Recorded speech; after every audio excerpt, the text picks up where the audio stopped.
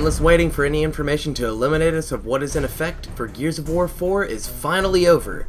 These days, thanks to an exclusive coverage of Gameinformer, we captured a lot of information on the campaign of Gears of War 4. Information that will not only allow us to have a clearer picture of what to expect, but also to make new conjectures and hypotheses of what has not yet been revealed. But let's start with the order. Coalition has finally revealed the setting of the new chapter. Gears of War 4 is set about 25 years after the events of Gears of War 3, and has 3 new playable characters, JD Phoenix, Delmont Del Walker, and Kate Diaz. The co-op will be with 2 players. The first uses JD, and the second will choose between Del and Kate, with minimum differences in storytelling. The planet Sarah is finally free from the threat of the lambent pathogen and humans, unfortunately reduced to a few 100,000, having experienced an unprecedented era of peace. However, the counter-offensive developed by Adam Phoenix has also destroyed all forms of fossil fuel, and has shocked the ecosystem of the planet so much to cause the complete climatic instability of the entire world. The new coalition of organized governments, born after the dissolution of the original, brought together the remaining population within fortified city-states to protect citizens and grope to revive the human civilization, but do not all share the approach taken by the COG to repopulate the planet. A second faction of humans, called Outsider, begins to form their own communities in the wilds of Sarah. The tension between the groups grows when Outsider tries to penetrate in the settlements of the COG to obtain resources.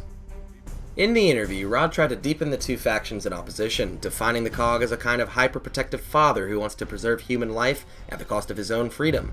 On the other hand, the Outsider considers freedom an absolute value and has an ideology more like the motorcycle gangs of the 70s, a life lived freely, not militarized and not bound by limitations and by rigid laws. In this sense, they follow the philosophy of the Stranded, but most likely no longer exist as a distinct group. The team of Vancouver has been looking for artistic inspiration to create scenarios of this new world, and in the end they have opted for some places of northern Italy. The structure of the city-state built by the COG is strongly inspired by the late Renaissance town of Palmanova in Friuli, Venezia, Giulia. The fort that we could observe during the E3 2015 demo resumes instead some elements from Forte Fenestrelle, an ancient locality near Turin. Finally, much of the forest and mountain scenarios that we'll see in Gears of War 4 are inspired by the views of the Italian Dolomites, a perfect scenario characterized by steep crests and rugged areas. The Italian inspiration, however, is not really new to the franchise. In Gears of War Judgment, the city of Halvo Bay is very reminiscent of the city of Venice, with the main canal separating the buildings with architecture distinctly European. In Gears of War Ultimate Edition instead, Phoenix Estate's garden has been heavily renovated, making it very similar to some Italian gardens on Lake Maggiore and Lake Como. New characters have very different perspectives and a well-marked personal history. JD Phoenix is, as we have already stated at the time of E3 2015, the son of legendary war hero Marcus Phoenix. We continue to believe that his full name is Jonathan Dominique because of the great importance of Adam Jonathan Phoenix as a historical character from the series, a character that unfortunately was able to get the whole human race in trouble once again with his invention. JD is an idealist like his father. He flees at a young age to join the COG militia, and for many years he worked his way up to the level of lieutenant. However, after a classified accident, he is forced to move away and has been defined as AWOL. He will find refuge in a village of outsiders together with his friend Delmont Del Walker. The abbreviation of the name seems to be a clear tribute to Dominique Dom Santiago. Del was an orphan. He was forged a deep bond of friendship with JD at the boarding school time and followed the friend through the ranks of the COG, then outside the safe territory becoming in turn AWOL. The Coalition said that the player can find more about the classified incident and the reason of JD's estrangement from Marcus during the campaign. Finally, we have Kate Diaz, daughter of the leader of the Outsider, born and raised outside the militarized COG world. The girl's father tragically died years before, while her mother, Reyna, is still the leader of her people. She became friends with 2 ex-soldiers, but soon this unlikely trio will be sorely tested by the mysterious kidnapping of all the villagers, including Kate's mother. The research mission of the Outsider allows the 3 to discover the existence of a new and terrible enemy, the Swarm.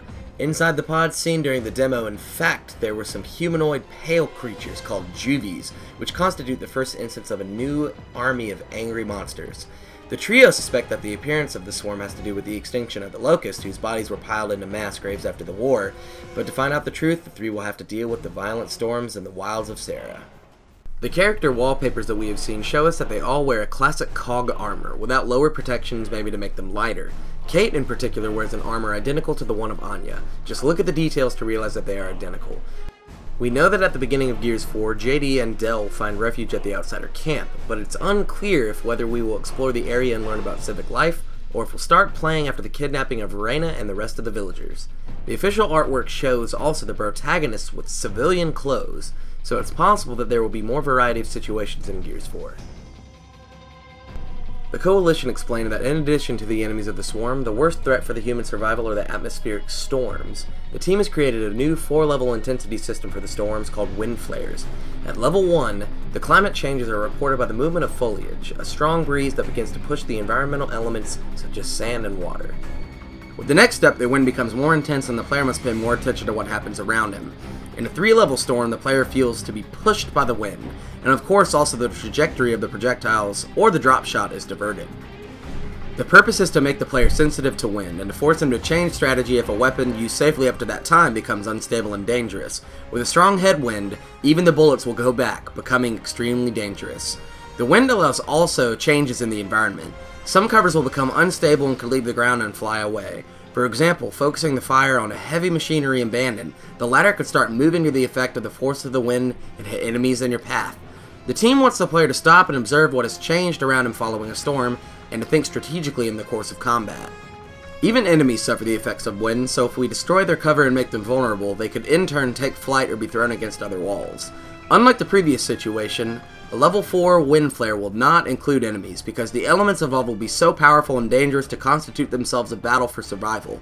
The team has initially suggested the introduction of the enemies at all levels of the storms, but then testing those level 4 storms, they realized that the only stimulating challenge for survival was exciting, moving between covers, cross the area while avoiding the electric shock from the sky, and facing off extreme situations. The most interesting aspect of this information of the plot is that Gears 4 seems to be considerably richer on a narrative level than in the past, or rather unlike Gears 3, where much of the background was contained in the books and the player was immediately catapulted into the action without having the time to understand the story. Here, it has reserved a lot of space to the development of the characters. This story will be intimate, the events will not be too large scale, and the fighting will not be exaggerated, but there will always be a tangible presence of something bigger. And this was our video news dedicated to the campaign of Gears of War 4. Let's take a look at our next video about the new enemies, weapons, and brand new mechanics of the game.